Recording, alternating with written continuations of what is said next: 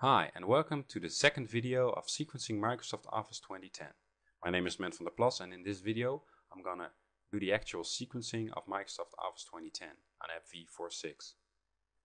So, since this is the second video, if you haven't catched the first video, be sure to check it out because it shows the preparation of the sequencer machine. And I'm gonna pick it up where I left off in the previous video, which is starting the actual sequencing. So once you've prepared your sequencing machine, you can start sequencing Microsoft Office. I'm going to install all the Microsoft Office application. You can choose to do otherwise, but it keeps the demonstration nice and simple. So I'm going to start the Microsoft Application Virtualization sequencer here. I'm going to create a new package and I'm going to give it a descriptive name. Something like Microsoft Office 2010.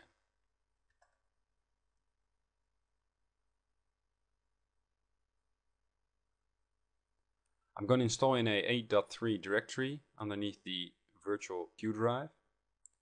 And I'm going to use a specific naming convention. You can choose the naming convention you like, but be careful in some steps. Later on in the process, I'm going to use this path in several command lines. So if you're going to copy and paste these command lines and you've installed to a different installation path, be sure to update these command lines as well. So the sequencer is currently monitoring, so we can do the installation. It's a best practice not to use any install on first use options in the Windows installer. Either install or don't install the applications. You do not have to activate the Microsoft Office installation during sequencing.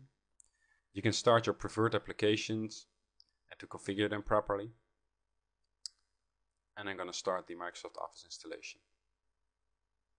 So this is the first screen. I'm going to accept the license terms. I'm going to continue. I'm selecting customize here because I want a custom path. And I'm going to select all of the applications of Microsoft Office to install for my computer. I'm going to alter the file location to this location.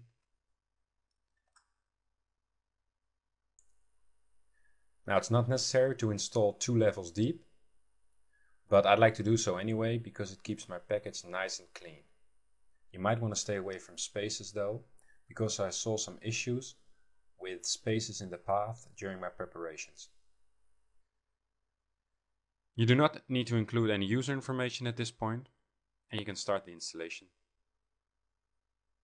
So once the installation is finished, you can select close. Now the first thing that I want to do is move the start menu from start menu programs Microsoft Office to start menu programs Microsoft Office 2010. The reason for this is that most of the Microsoft Office applications install in Microsoft Office start menu. And if this particular package ends up on a machine that already has Office, the shortcuts will end up in the same directory. Now you can do this afterwards in the sequencer as well, but the most easiest way is to do it right here.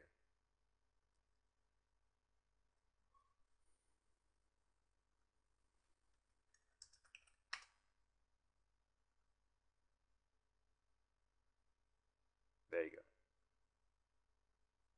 To make the AppV deployment kit work, you have to alter some registry keys. You can do this manually, but I've created a couple of command lines that automatically does this for you. You should run this from an elevated command prompt.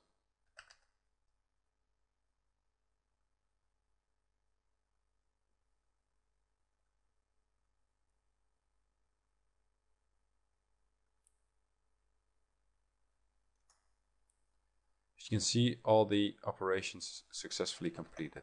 And you can check in the registry. These keys just got added through that script. So the next keys you have to add for SharePoint integration, but they are for the 32-bit OS installation only. So the 64-bit OS installation, if you're running a 64-bit OS on the sequencer machine, then the keys that you have to add are differently. You can find them in the prescriptive guidance of sequencing Microsoft Office 2010 from Microsoft. Now these commands hold both regadd and regdelete keys. The reason for this is that the sequencer has to capture the keys as being deleted during the monitoring process, so they end up as a deleted key in the virtual environment. Now a deleted key is not the same thing as if the key wasn't present at all. If the key wasn't present at all, the virtual environment would still see the local registry of the client machine.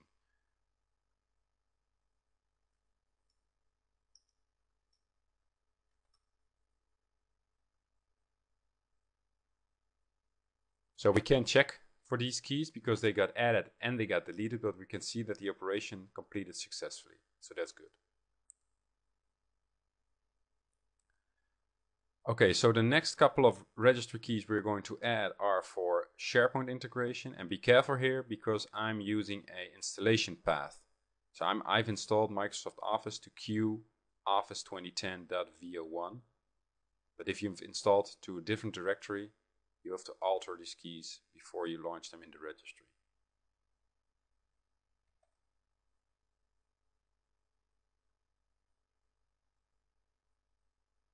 So let's see if those got added to the registry properly in proc server. As you can see,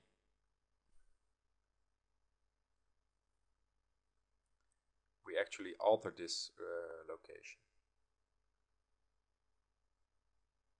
So we can stop the command prompt. And the following needs to be executed after monitoring. So we can stop monitoring now. But first let's make sure that the actual installation works. So we go to Queue, Office 2010. Let's start up, for instance, WinWord.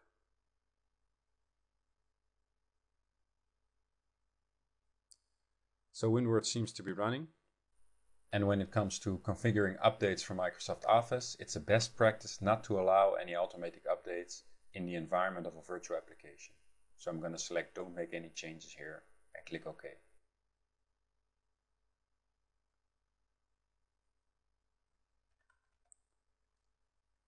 So let's start up Excel, which is working also. PowerPoint.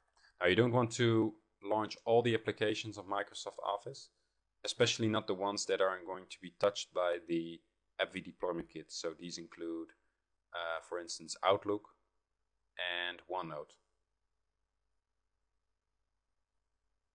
So everything seems to be running properly. So I'm gonna shut down the sequencer. I'm gonna stop monitoring.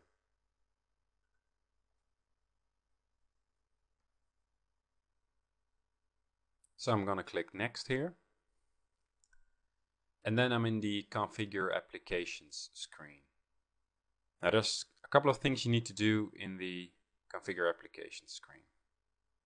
Here we have to add the additional applications to enable the proxies. So we're gonna add an application for the proxy mail-to functionality. We're gonna add an application for the proxy virtual search host functionality. We're gonna add a application for SharePoint support, and we're gonna add an application for proxy virtual mail control panel item. So here you see all the applications that were added by Microsoft Office. Now let me first start by adding the applications. So I'm gonna copy this path.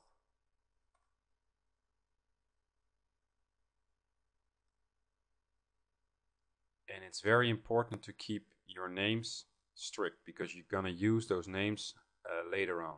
So I'm gonna use copy and paste here. The version numbers are also important. So you can choose to set all the version numbers during the configure application part of the wizard, but I'm choosing to alter them afterwards. And that's because I will be using some third-party tooling, which makes this process a little bit more easy than in the wizard.